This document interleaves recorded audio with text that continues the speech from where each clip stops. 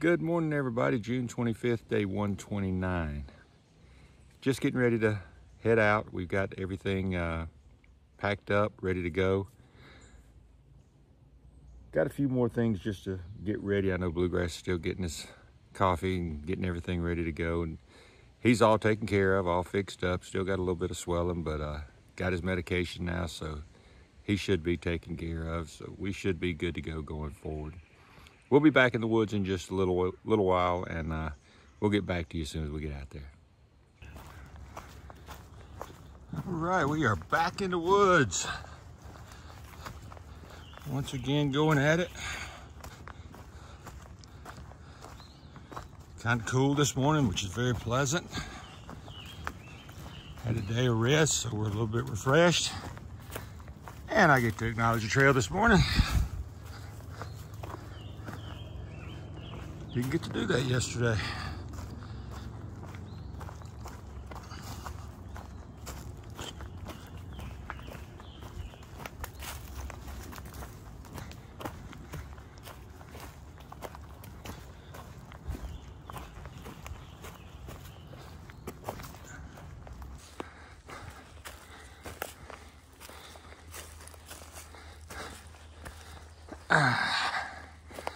Yep, we're still in New York, and they're giving us our first challenge of the day.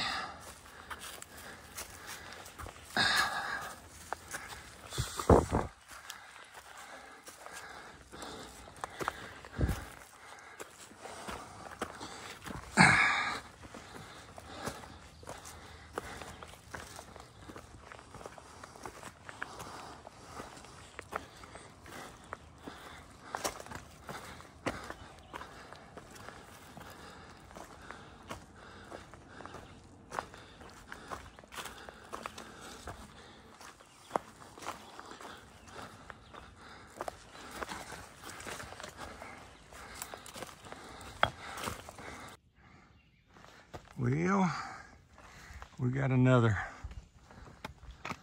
obstacle, another puzzle to figure out.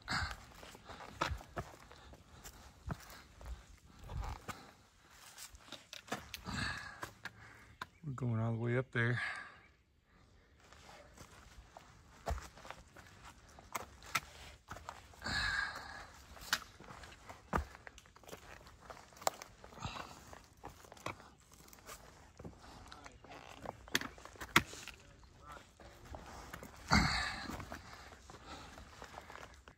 Had to turn off the video because I had to use both hands at one time, so knew Bluegrass was back there, so I figured I'd video him coming up.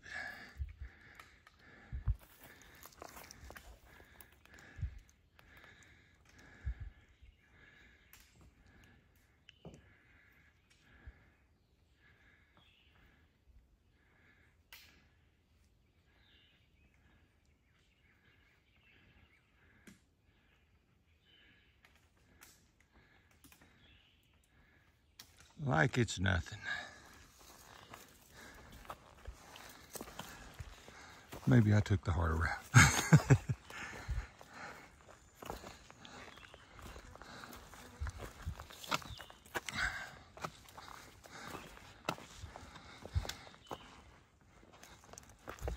It's amazing the difference of having the trekking poles in both hands, because you use them for balance.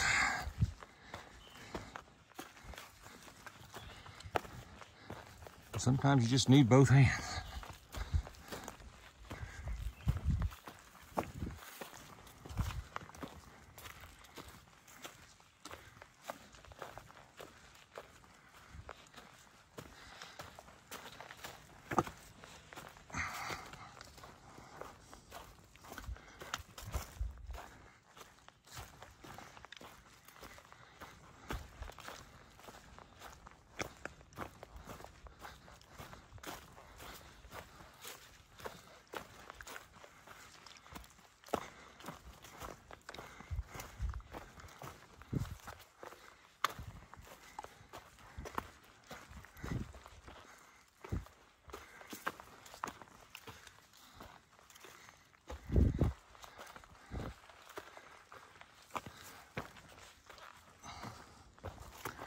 Up some more.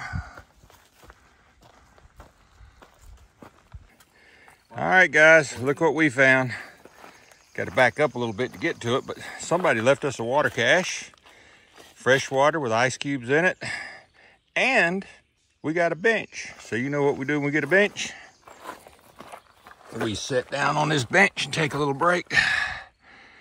And it's going to be a very little break because it's still early in the morning and we got to go. But let you guys read the sign. And we're going to head on in there. You read the sign. This is somebody's yard. And I'm not going to go in there, but even though we got an invite to go in there, but I think it's pretty nice of them. They set up a nice free library with chairs and everything to sit down on. Got your Sasquatch crossing sign. Just nice of them to do something like that.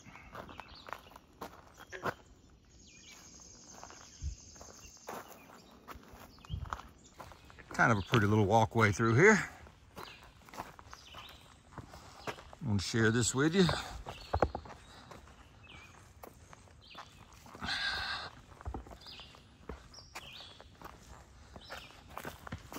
New York continues to be very rugged, but it's a rugged beauty, so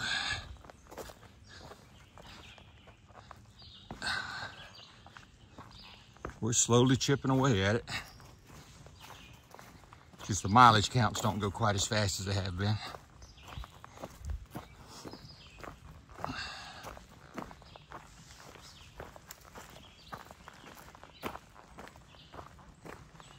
But we couldn't ask for a better morning. Right now it's still it's almost 9 o'clock, not quite 9 o'clock in the morning, and it's still only 68 degrees, so nice hiking.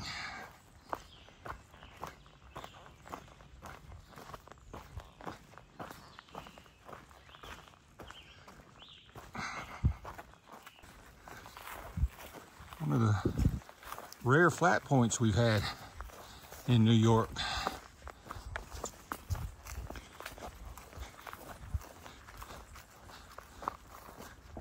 These have been hard to come by.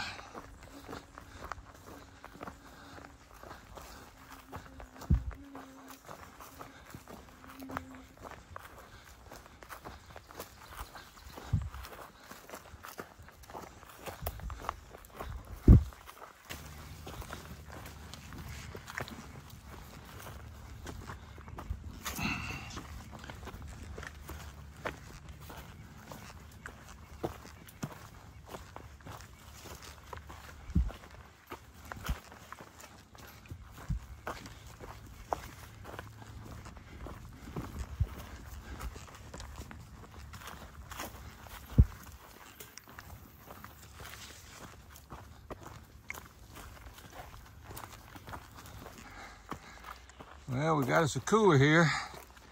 Doesn't mean there's anything in it, and from the looks of it, it's rained a few times because it got dirt all over it. Shuttle resupply slack packet. This is from a shuttle driver.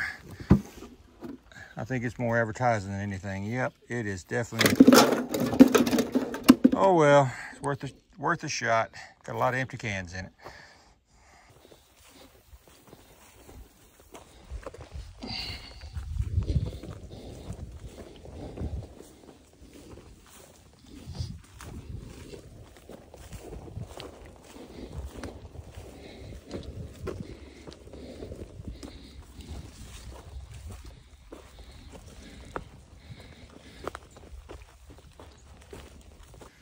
What a beautiful campsite. But we're nowhere near ready to do that. It's not even quite lunchtime yet, even though we're probably gonna have lunch right here because we're getting ready to come to a water source. We can hear it running. Like most of the water sources in this area, sure the water's probably gonna be tinted just a little bit because it's coming from a marsh, but it is flowing very, very well, as you can see and hear. So we're gonna definitely fill up here. We're out of water. And may just eat lunch here.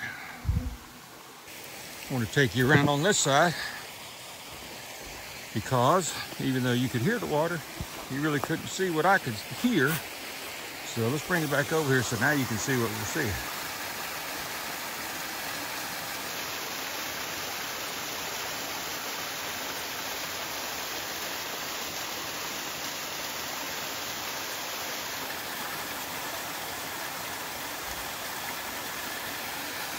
Okay, now I'll go get some water. I want to make sure I came over here and got a picture of the beaver dam.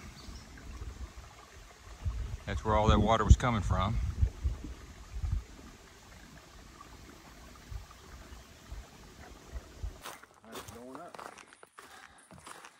Looks like this is going to be our next obstacle.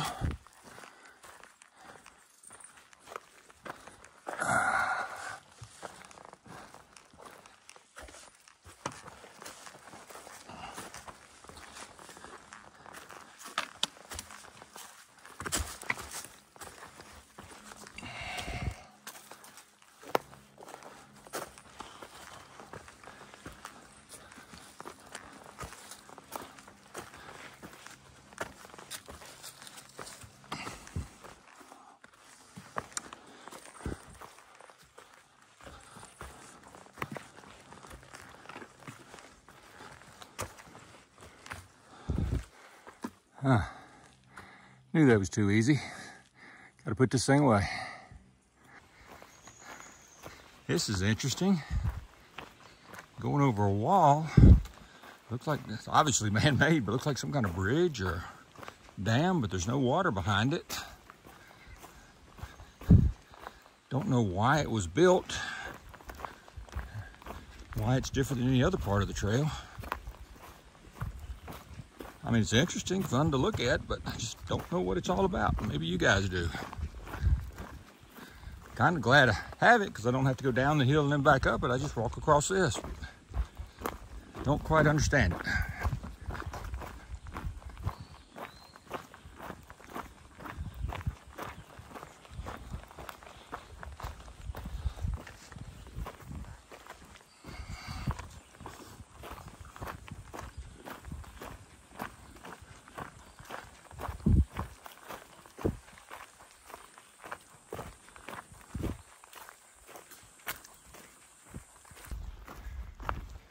Kind of swampy down there. I think we're getting ready to come to a lake, and that's probably the tail end of the lake, more so than a swamp.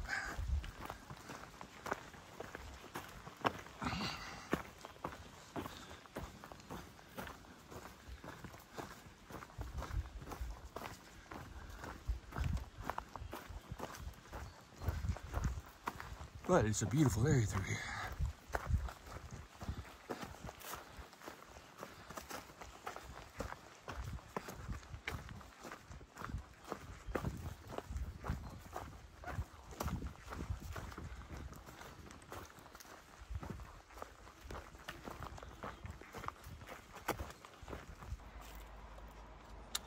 Folks, this is the telephone of the wind. I saw it out here and I said, what is a telephone doing out here in the middle of nowhere? So I'm gonna let you guys read that.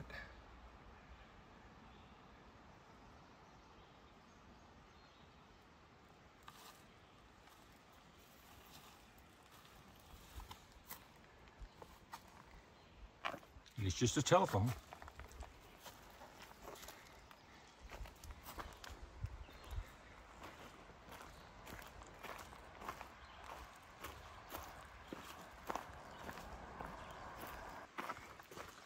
Y'all know me by now. Stuff like that chokes me up. I can't talk when I read stuff like that. So had to wait a little bit till I got a little further down trail before I could talk about it. I think it's sweet though. It's a good token from somebody.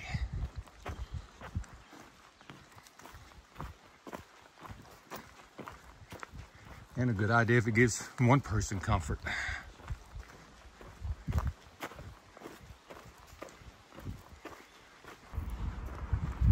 Got out of the woods, got a good view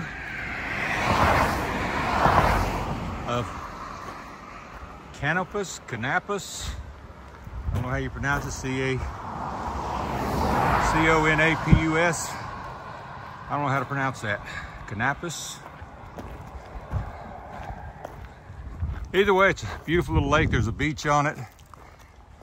Problem is, you got two blazes here. You got a white blaze and a blue blaze. Blue blaze takes you down to the beach, takes you to a shelter, and what should be a concession stand, but it's very well advertised that the concession stand is closed for the foreseeable future. White blaze takes you up the other way, up over the mountain, where the blue blaze takes you around the mountain. But you know, guys, we're following the white blaze, so we got to take it. So we'll be going over the mountain.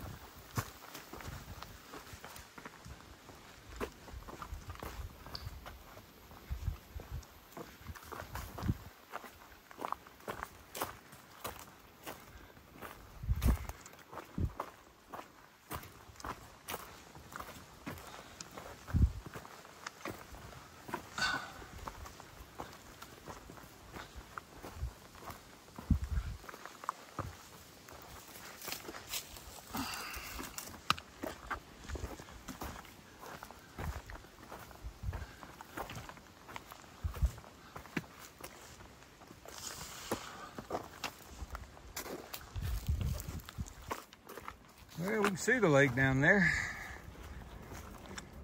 Just too high to jump in.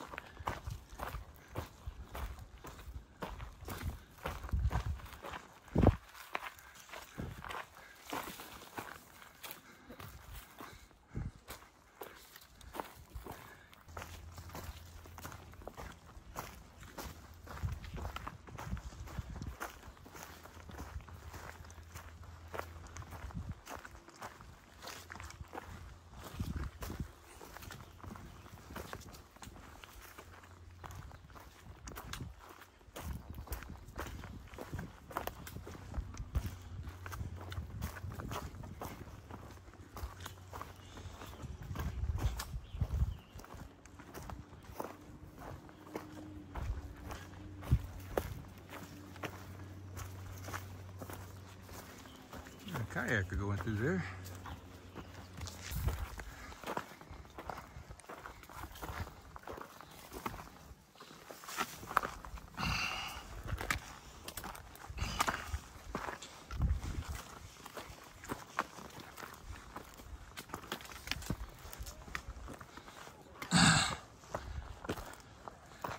All right, we got us a view of Canopus Beach, Canopus Lake.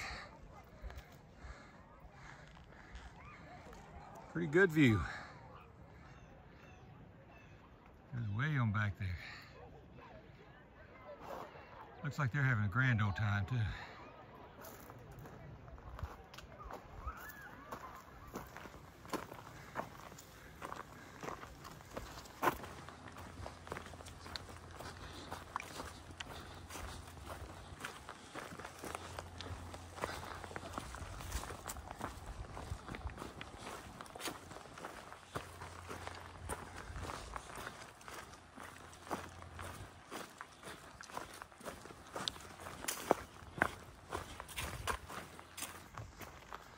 This might have to do for our green tunnel of the day.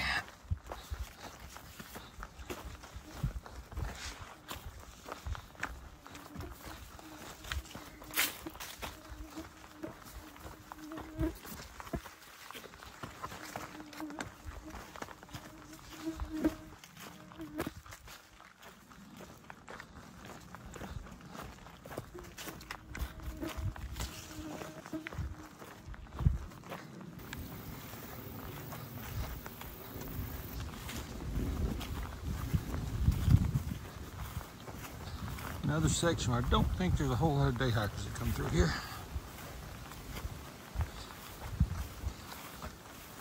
We can't even see where we're stepping.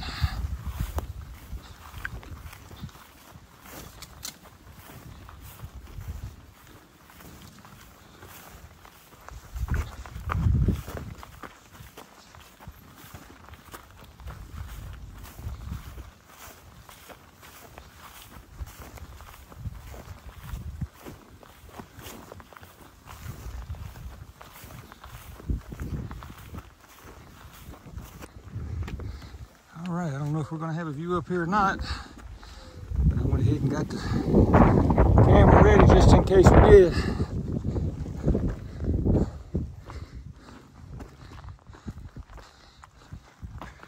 Oh yeah, we're gonna have a good view up here, but it's not gonna be like what we thought, because it's not like we're coming up one and just stopping. But somebody's painted a nice USA flag in memory of September 11th.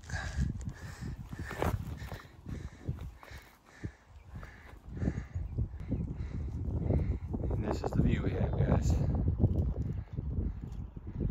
It's got a transmission line going through there,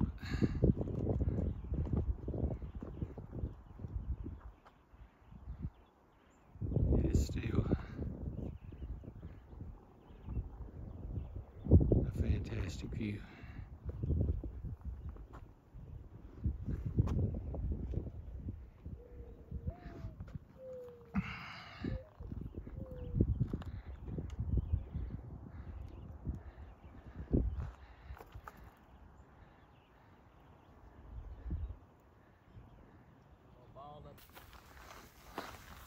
I almost feel like I'm bushwhacking up here.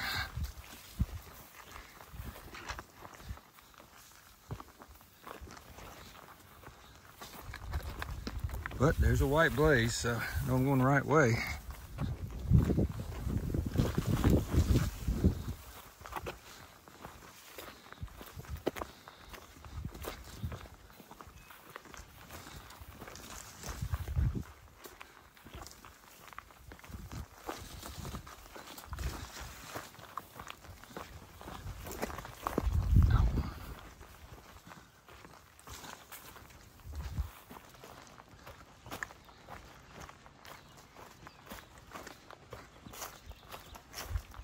Pretty down here, but it sure is buggy.